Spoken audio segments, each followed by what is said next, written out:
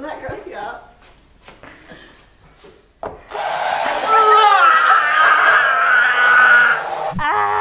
Few noises are as terrible as that one. Let's explore why we humans detest it so.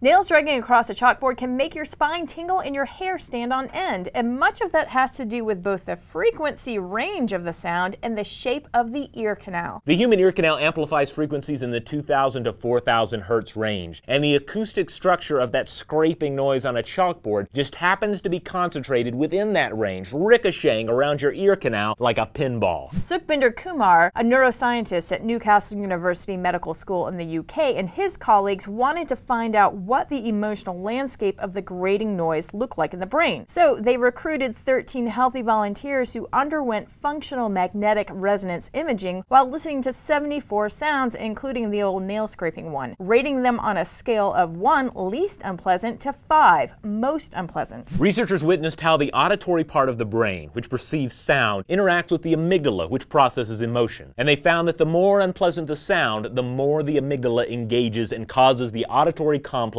to heighten its response. And when that happens, we become more physiologically alert, hence the spine tingles and the slapping of hands over the ears as we recoil from the commotion. Besides the sound being amplified in the ear canal, why else would we humans be so bothered? Some have theorized that because the chalkboard scratching shares the same mid-range frequencies of primate warning calls, our response is a kind of evolutionary hangover, that we can't help but overreact since on some level we're misattributing it to some sort of predator about to pounce on us or our younglings. But this has since been disproved. The answer may be that all that gritting of teeth could be, in part, psychological. Musicologists Michael Oehler and Christoph Reuter asked volunteers to listen to various sound samples, including the rubbing of styrofoam, plate scraping, and nails on a chalkboard. Half were told exactly what was producing the sound, while the other half were told that the sounds were part of a contemporary musical piece. The volunteers rated the clips from best to worst, and all the while indicators of stress were monitored, like heart rate, blood pressure, and electrical conductivity of skin, aka the stress sweats. All the participants who heard the unpleasant frequencies had a physiological response, elevated heart rate and increased perspiration, but those who weren't told the source of the sounds reported being less disturbed by it, leading the researchers to wonder if priming plays a part in increasing our reaction. And it turns out there are far more offensive noises than just dragging your nails on a chalkboard. In a 2008 Newcastle University study, 50 participants listening to 75 sounds rated nails on a chalkboard the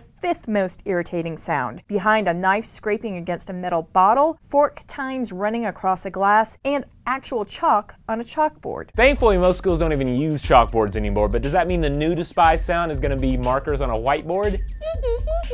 Let us know what sound drives you crazy. For me personally, it's the balloons, that noise. Let us know in the comments below. And to keep the videos coming, make sure to subscribe.